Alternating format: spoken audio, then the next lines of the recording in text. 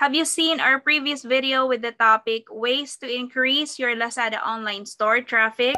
Kung hindi pa, please go back to our last two videos before you continue watching. Dahil sa video na ito, I will be discussing yung item number 5 pa rin natin in increasing our Lazada store online traffic with the use of CEM or Customer Engagement Management. I'd like to commend Lazada University's Learning and Development team, by the way, dahil just last month, nirevamp po nila ito, and looking at it, this is more streamlined, detailed yung analytics compared to the old UI or user interface.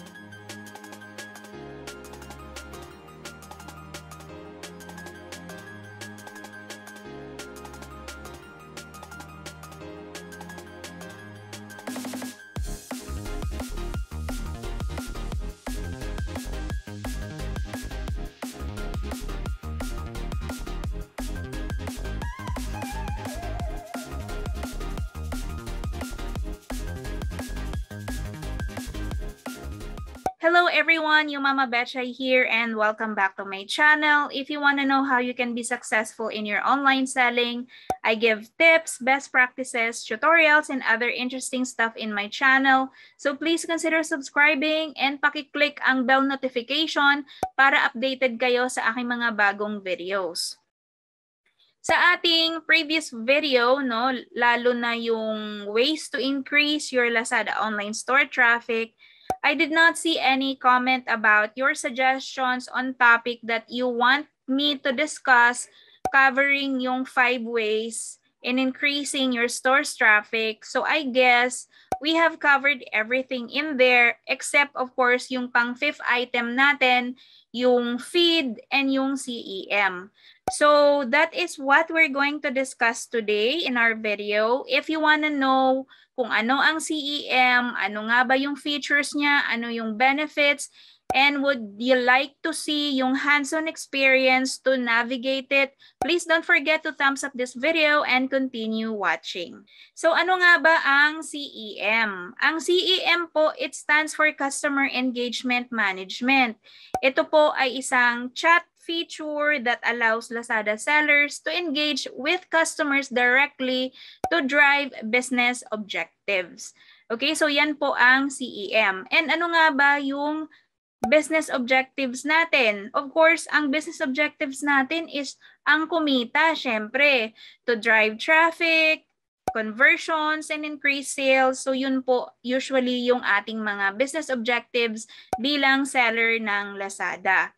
Let me highlight though dun sa mga na-mention ko kanina lang yung conversions, because having good conversion rate is the foundation of high sales volume. So dahil nabanggit ko naman na ang conversion rate, isi-simplify ko na lamang po sa ating tutorial kung ano nga ba ang meaning ng conversion rate. So by definition po sa e-commerce, ang conversion rate, ito po yung bilang ng visitors mo sa store mo na bumibili for a specified time period. Okay? Again, ito po ang the number of visitors sa iyong store na bumibili for a specified or specific time period. So, i-highlight ko lamang po yan dahil for sure, yung conversion rate na yan nadaanan na natin sa ating mga tutorials. And of course, madadaanan pa rin natin yan very soon sa ating Lazada Seller Beginner's Guide series. Okay? So, ano nga ba ang benepisyo or benefits of using the CEM? Ayan. So, if your goal really is to increase traffic and convert sales, of course, gamitin natin si CEM. So, according to Lazada University, this by the way is also available sa Lazada University. You may also check this out. So, according to Lazada University, may tatlong benefits ang paggamit ng CEM. So, you can reach out to buyers and followers. It drives additional traffic to your products. Number 2, it reaches out to potential customer groups via product recommendations, reminders, and vouchers. And last one, of course, is ang paggamit daw po ng CEM is it has a very clear customer segmentation that allow for customization of messages to cater each scenario's target audience. Ayan.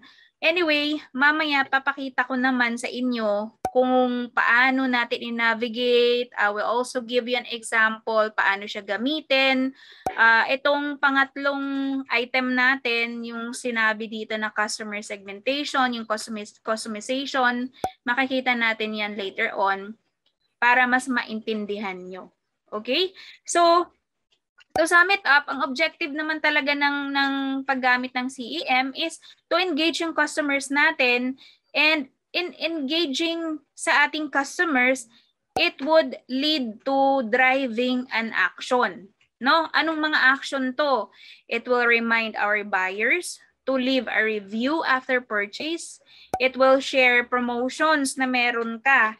Ano yung mga offerings na meron ka sa Lazada store. And kung meron kang new arrivals, ayan, ang CEM, isa din po yan sa gagamitin natin if you would want to share yung mga new arrivals mo. And of course, it will remind your visitors also to follow your store. Okay, so let's head on to the screen. Let me share to you paano nga ba i-access itong CEM sa ating Lazada Seller Center. Okay, so this is what our CEM page or Customer Engagement Management page looks like. Sa isang store na to, naka-active po siya. So meaning eligible po tayo na gumamit ng Customer Engagement Management.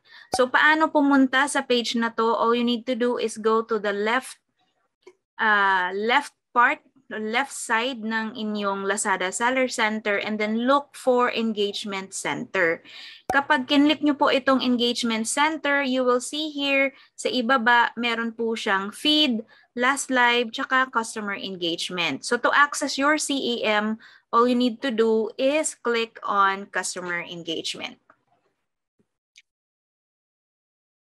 Ayan. So nandito na tayo. So it's the same page sa nakita natin kanina po lamang. So ito na yung CEM page natin, and paano nga ba to kinategorize ng Lazada sa customer group o yung kailangan nating i-target na mga customers. So ginawa po nila dito, they categorize it into 4. Yung potential buyers, yung purchase customers, loyal customers, and of course, yung customized group.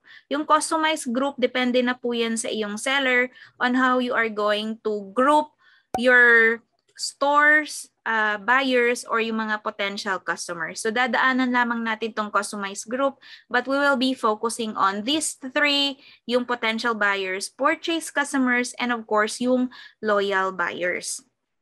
So as you can see here, itong potential buyers natin, may data tayo dito, no? Sinabi dito na meron tayong 26,133 potential buyers. And I think I don't need to explain na, since it's self-explanatory naman po ang definition kung ano yung potential buyers, no? So, yung mga maaaring maging buyer sa ating Lazada store. So, to engage yung customer using the CEM under the potential buyers, here are the things that you can do dito sa category na to. So you can engage sa new store customers, add to cart customers, yung unpaid, tsaka yung mga nag-wish list na customers. So yung new customers, meron po tayo dito, sinabi dito na meron tayong 26,133 na customers na hindi po nag-place ng orders pero binisita po yung store mo in the last 365 days. Okay? And then add to cart customers naman, sabi dito, 10 sa customers mo yung nag-add to cart ng items lang. Tapos hindi nila final yung kanilang purchase. Samantalang itong unpaid order customers, of course, ito po yung mga nag-place ng order tapos hindi rin final. It's either gumamit po sila ng wallet or walang laman yung wallet or they use mga Dragon Pay, no? If you remember, kapag nagpa-process kayo ng order, meron tayong unpaid tab. So, ito po sila na type of customers. And of course, yung wish list customers, yung mga naka-add to wish na mga add to wish list na mga type of customer. Okay? So if you wanted to target, of course, yung potential buyers mo to drive an action for them to place an order or to add to cart, yung mga or to finalize their orders na naka-add to cart, then all you need to do is select each lamang po dito. So as you can see, may ano siya dito, like when we click on engage with vouchers, kapag kinlik po natin yan, then it will bring you to this page wherein you have here, you can select a voucher, you can offer them a voucher, diba? Then you can also add products. And if you notice dito, meron na tayong automatic na message content. So hindi na po kayo mangangapa kung ano yung itatype nyo. Mag-auto push notification to kapag sinubmit na natin. Katulad nitong message content niya, discover great deals at our store. We have new items that you may like. Visit our shop to get first dibs on new arrivals. Okay, so for add product, you can actually add a product right here. I-click lamang po niya, punin nyo yan or select a voucher then. And of course, andito yung basic information. Close lang natin yan. Like, ano yung target mo dito, of course, is yung mga bagong visitor or mga bagong followers mo sa iyong store. Yan po yung engagement name niya. So, i-click lamang to nating add product, no? With this one, you can select, I would suggest, since this is the message content itself is showing you na meron kang new arrivals, then you can definitely click on add product. So, I'm not sure what's happening right now, but I think nag-glitch pa po yung ating CEM. But when you add product here, nakita nyo naman kanina, no? I-ano lang natin to. Add product. Ayan. Okay, so i-refresh nyo lamang po, no, since kaka-roll out lang to ng user interface na ito, that is pretty normal kapag nag-implement po tayo ng new UI or new user interface. So may lag po talaga siya, so kailangan po talagang tingnan ng taga back-end yan pag may mga ganyang issue. So if you notice, nung kinlik yung add product, then it will show you a list of your products na meron sa store mo. So select nyo lamang po. It says here you can select a maximum of 4. So you can select anything here ng 4 na yan and then just hit OK. Okay, and then kapag sinubmit mo to, ayan, kapag sinubmit mo, so sabi dito sa preview on the right side, the message will be sent to the target customers through chat channel. So magpo-push notification po yan sa kanilang Lazada app. So magpo-push siya, magpa-pop up po yan ng may new message sa kanilang Lazada app, of course from your store. Okay, so balikan lamang natin itong engagement center uli. So that is basically under nung potential buyers and then new store customers. And then same goes to add to cart customers, no? So kung nakikita nyo, may 10 tayong customers na naka-add to cart at hindi finalize or hindi pa nila na-place yung order. So if you would want them to take action at i-place na nila yung order na yan, then all you need to do is click on set up purchase reminder. Kapag kinlik po natin yan, so same process. Ayan, same process po siya and then meron siya ditong content na check out soon, items in cart may run out, don't miss out. Okay, if you wanted to add more or if you wanted to customize your message content here, feel free to do so. Pwede naman po yan. Okay, and then same process, of course, who does not love vouchers, no? I would suggest that when you use the CEM, be ready, create a voucher din para maibigay nyo yan together together with the chat message na isesend mo using the CEM. Okay? Ayan. And then, we're not gonna go through the whole thing kasi, ayan po, kung titingnan nyo, okay, ayan siya. So, depende po yan when is applicable. Kasi sa store na to, may 10, ganyan. So, depende po yan sa data ng iyong Lazada store. So, I would suggest na if think of a category in here na you think that can generate or can convert a sale dito sa iyong customer group. Okay, for purchase customers naman, dadaanan lang natin to dahil ayoko namang humaba yung ating tutorial. So for purchase customers, click lamang po natin yan.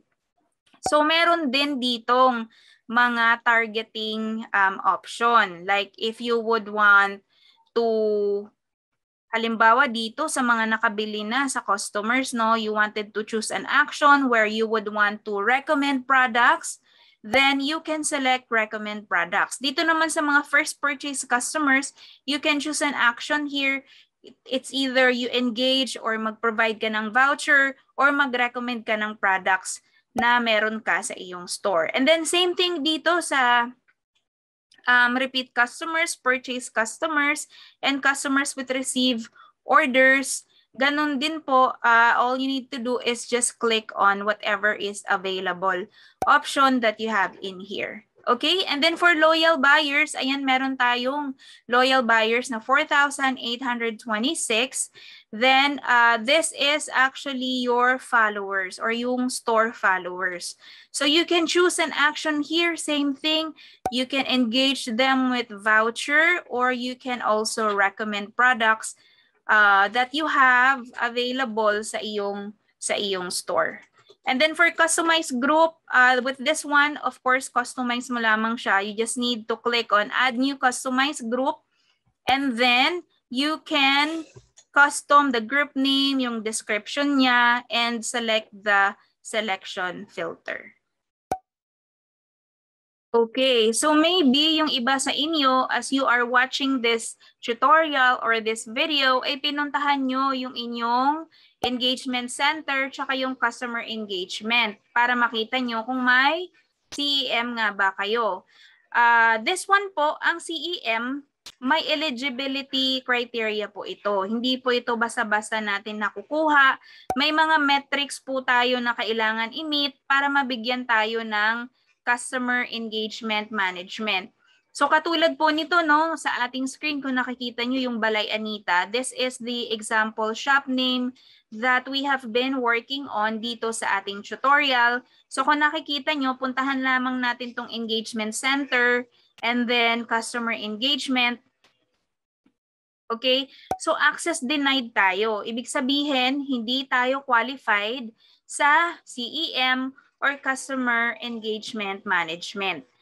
For sure, meron sa inyo dito access denied. So eto po, anong mga metrics ang kailangan natin i-meet o kailangan natin i-improve para mabigyan tayo ng Customer Engagement Management access. Yung SEM access po, mini-measure po yan ng weekly. So weekly performance po yan. So yung mga metrics na kailangan natin i-improve, eto po yung mga sumusunod. Okay, we have same day chat response rate, meron tayong followers, meron tayong seller rating. Okay, so yung same day chat response rate, ang requirement dito, your score must be equal to or higher than 85. Sa followers naman, your number of followers must be equal to or more than 50. Tapos, your score naman sa seller rating mo must be equal or higher than 85. Okay, so pinagtatrabahuan po yan. Pero, when you guys receive naman na qualified kayo sa CEM, magno-notify po yan dito sa ating notification center. Mag-aano yan na qualified kayo. But again, at least alam nyo na yung basis, ano yung kailangan nating pagtrabahuin bilang Lazada seller, no? Ano yung kailangan nating improve sa ating store para magkaroon tayo or para mag-qualify tayo sa CEM. Okay? Well, aside from improving yung metrics na tatlong to, you can also use CEM by redeeming via coins. Ayan, kung nakikita nyo po sa ibaba, scroll down lamang po nyo. Ang sabi dito, CEM is one of the rewards that can be redeemed via coins. Click on the button above to claim your one-day CEM usage. So this is if meron kayong available na coins. So ito po yung mga coin rewards kapag kayo ay nag-join ng mga challenge, pa-challenge ni Lazada, tapos may equivalent reward po yan. Okay, so i-click lamang po nito, sabi dito alternative, redeem CEM access via coins. So kapag kinlik natin tong redeem now, may pakita ko lang ano, ayan. So it's loading. It will actually bring you to growth center. Okay, ayan. So kung nakikita nyo dito, oh, ito, wala pa tayong coins dito. Ayan, wala tayong coins. Tapos, i-zoom out natin to para makita nyo. Okay? So, sana nakikita nyo on the right side. Ito po yung kailangan na coins. So, dapat may 300 coins ka para magkaroon ka ng access to customer engagement. So, malaki-laking coins po yung kailangan. Again, yung coins na yan, nire-reward yan kapag sumali kayo dito sa mga challenges kay Lazada. Ayan. Okay? Ayan. Pero, madali lamang naman po gawin yung ibang criteria. Dito sa ating engagement center, I would suggest na ang key lamang po dito para mag-qualify tayo is of course, i-meet natin tong tatlong metrics na qualification, and prior to doing this, magtrabaho po muna tayo dito sa feed. Trabahuin po muna natin yung feed natin. Okay? Yung feed under engagement center, nasa previous video natin yan. Inuna ko po talaga yung tutorial natin sa feed dahil utilizing itong feed feature under engagement center will definitely help increase your traffic sa iyong Lazada store. So puntahan lamang po ninyo yung ating previous video. Okay? So I guess that is the end of our tutorial today sa ating customer engagement management. I do hope that at the end of this video ay may natutunan na naman po tayong panibago on how you are going to engage your customer and increase your sales through traffic and of course yung conversion rate natin. Okay? So once again, this is your Mama Betchay. I will see you in my next tutorial. And if you find any value in what this vlog does, please don't forget to thumbs up this video. See you next time. Bye!